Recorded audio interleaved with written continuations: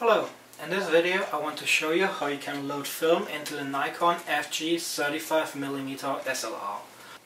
So it takes the standard 35mm film, ISO in 24 or 36 exposures, and it's a little bit tricky to load because unlike some newer film cameras it doesn't really help you much doing it. So what you have is you have your camera, and here you have your the rewinder, the little crank. What you have to do is you have to pull it up, all the way up, to open the door on the back. That opens the film door. So what you then have on the inside, you have your the spool holder, then you have your guiding rails, then you have the shutter. Don't touch that, it breaks really easy. And then here you have two different things. One is you have this little like sprocket wheel, which is just the one that basically keeps the film going. And then you have the spool, the receiver, pretty much. This is the tricky part because it's a little bit fiddly to get it in. So on your film you have a little like pin here, kind of like a battery. It's kind of like the plus terminal on a battery. And the flat side on here. This plus terminal, or this pin, it goes towards the bottom of the camera. So it goes towards the bottom here. So this one goes like this. So just put this in, pull the ring up a little bit to help. It's easier with two hands obviously, but well, whatever. There it goes, and so there's your film. That's the easy part. So after you put in the film, that's when the tricky part starts. So the film goes between the sprocket and the receiver. On some cameras, some newer, some older, you pull the film all the way to the end and pull it in towards the end. But on this one it goes in between these two wheels. What's important is that this receiver, as I call it, this has little like grooves. Like you actually have little like pockets in which you put in the end of the film into. So don't just try to like pull it in between these two and then try to crank it up. That's not going to work. So you have to, and this is very tricky to see, you have to put in the film basically inside one of those pockets or catchers as they call it. And what you then do is you then make sure that it sits, the perforation at the bottom needs to be inside the sprocket, and then you can basically roll it in. And then as you see, it comes around the edge, and that's it. So it's, when you first try it, it's pretty tricky to get it right. The important part is, again, it goes in between the two wheels, and you really have to insert the leader into one of the holes or pockets or whatever you want to call them on the receiver. So don't just try to put it in there and expect that it somehow magically twists around automatically. It will not.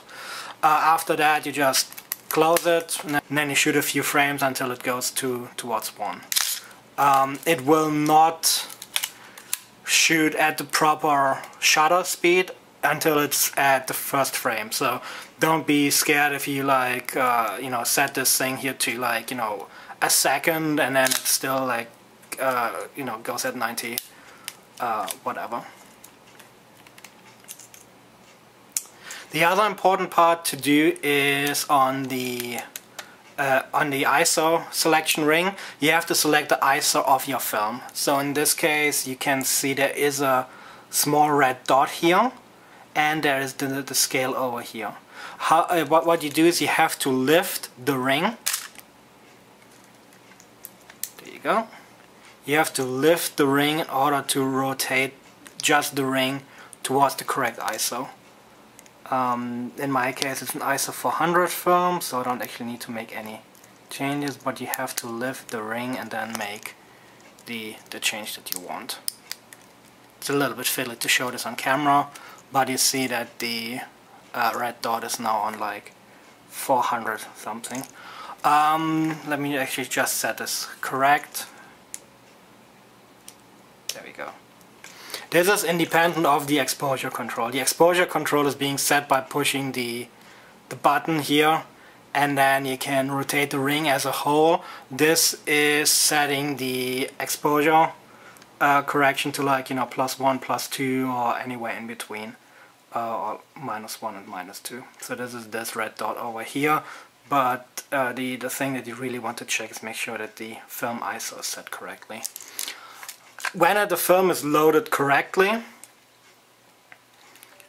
you can basically start shooting. What should happen is when you advance the film, this crank should turn.